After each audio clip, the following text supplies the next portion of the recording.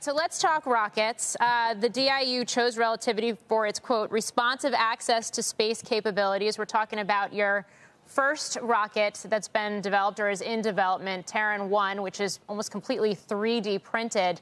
When are you going to get that to orbit? What's the game plan?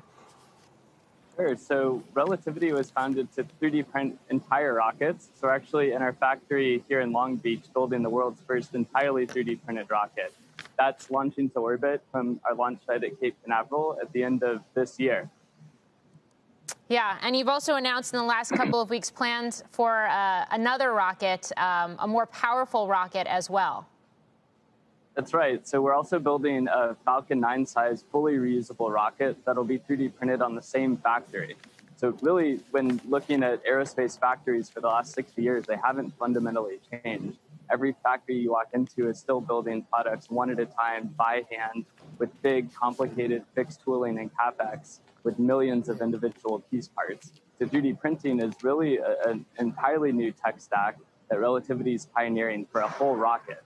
So we've built the world's largest metal 3D printers. We actually design and develop our own rockets. And then we're building this fully 3D printed rocket platform as a factory to not just build Terran 1, the rocket we're going to launch to orbit and have 9 customers signed for already before ever flying, but also building this fully reusable rocket with a long-term vision of one day building products and rockets on Mars.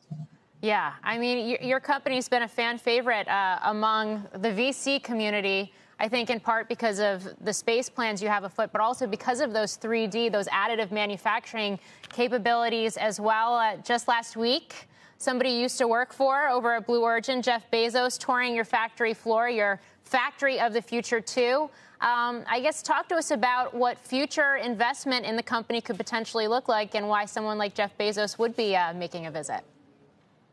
Yeah, of course. Well, we've raised nearly $700 million to date, including a $500 million funding round last fall that we raised privately from Tiger Global, Fidelity, Bailey Gifford, and other leading private tech investors. So what's fantastic about that is we're able to stay private.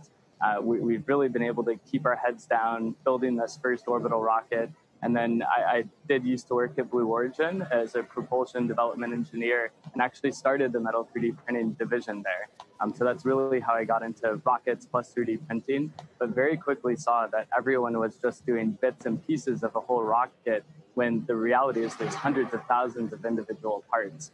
So doing an entire rocket from the top down, like we're doing at Relativity, is more akin to going from internal combustion engines and gas architecture to electric or on-premise servers to cloud.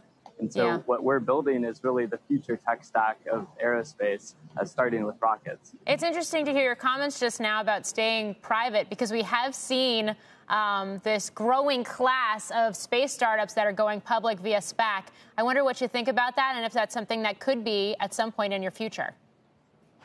Yeah, of course. So certainly lots of enthusiasm and investor alignment with space companies is fantastic for the overall industry. So people are doing SPACs almost weekly in our sector right now. We chose to stay private when we raised our funding round last fall because that really let us be heads down and not have the visibility of being public today. But certainly there's options out there and things that we'll look to in the future as we keep growing. Shepard Smith here. Thanks for watching CNBC on YouTube.